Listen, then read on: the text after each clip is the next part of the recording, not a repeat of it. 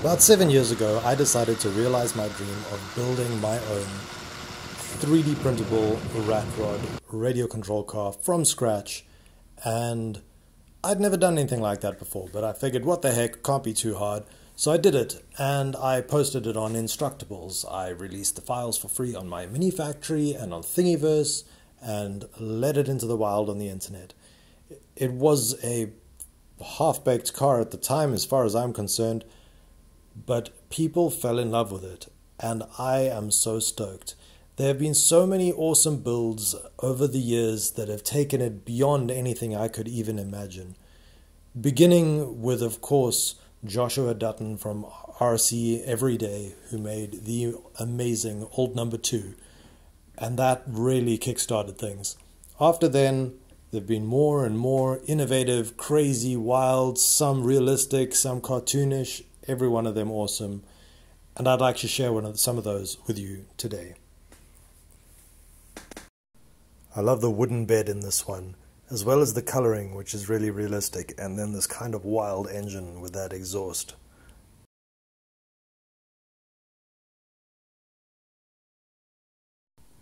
The side profile of this build is also really strong. Another build by the same maker, and this time with dualies on the back, and the same engine in a different configuration with a different exhaust. The solution for that front steering servo is also really neat. This is one of the older builds, but also one of my favorites. I absolutely love that it looks like a beast of a machine that gets used, abused, and somehow still manages to have a kind of realistic look.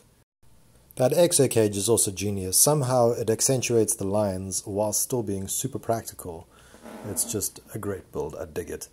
As you can see, Paul also clearly won a competition with it, which I think is rad. The thing that stands out to me about this build is that it is on 3D printed frame rails, as well as using a V8 engine designed for the SCX-10, which the builder found on Thingiverse. Bastian has built a number of these, but the thing that stands out every time to me is the perfection in the finishing details of the paintwork and all of the accessories. It's just fantastic, and it has such a unique style.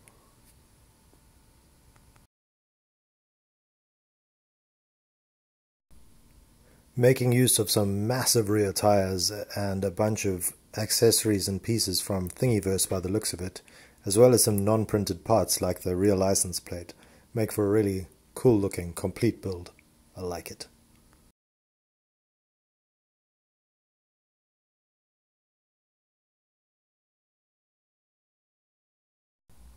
Another nice engine here, but to me it's actually the paintwork and that rust which just looks super realistic, as well as the interesting front suspension setup that I really dig on this build.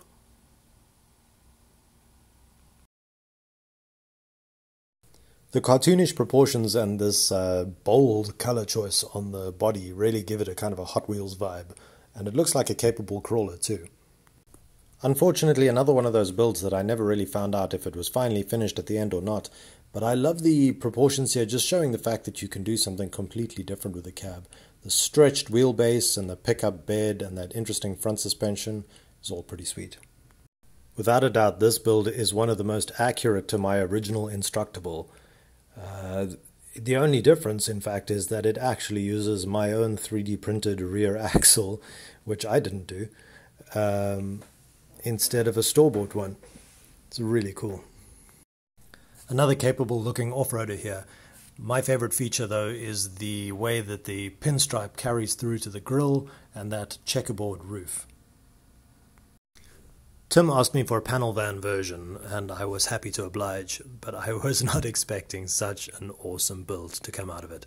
Just check that real metal on the roof and the frames and that detailed engine with the supercharger. This thing is the business. The panel van has a friend in the form of this wicked 6x6. Look at this thing. It's clearly won competitions as well, which I think is amazing. It's even got hacksaw blades as a grille by the looks of things. Fantastic. As much as I love the big meaty white wall tires, I think my favorite part is the hood. You don't see a lot of closed hoods on these builds. except of course on this particular one right afterwards, which also has a closed hood and has clearly been used in rock crawling competitions. And now for an old favorite. I think this was the first buggy-based build that I saw, and Tommy did a great job of it. Somehow it looks realistic whilst being on a Tamiya DT03 chassis, and I think this was one that Tommy built for a build-off and won that build-off as well. I think there's more than one build in this series, but the details are good. The rust effects and paintwork are just absolutely next level, along with the photography. And you can go along and Google him and check out his Instagram and see a ton of awesome photography of different scale models. It's really worth a look.